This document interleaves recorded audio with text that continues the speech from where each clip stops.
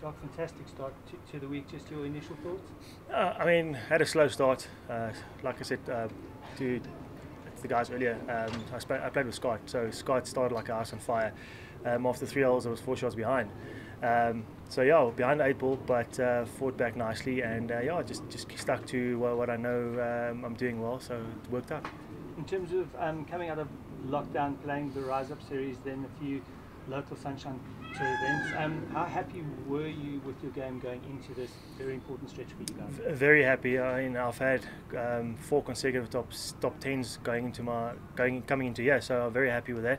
I mean, like I said earlier as well, it's all confidence. This game coming into the co-sanctions is all confidence for us from the South African point of view. So if you're playing well, I mean, you can also find it here, but it obviously helps if you're playing well. Do you find you most definitely put more pressure on yourself for these three weeks? Is it unavoidable? 100%. The South Africans, I mean, you know, the guys are biting bullets here. We're just so happy that we can play these events.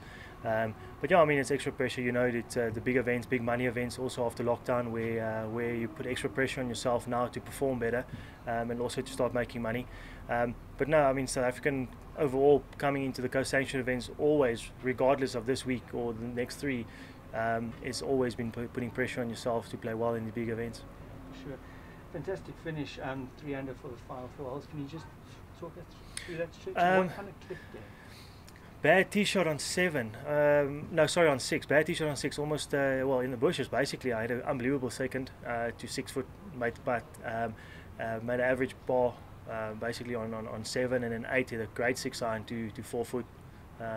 Made the putt obviously, and then in the last hole hit a little left. My tee shot kind of hit a 4 iron straight through the fairway, and didn't think I was going to get there, to be honest. And yeah, and hit a lob wedge to 3 foot as well. So key was second shots, the last couple of holes, which I'm happy about.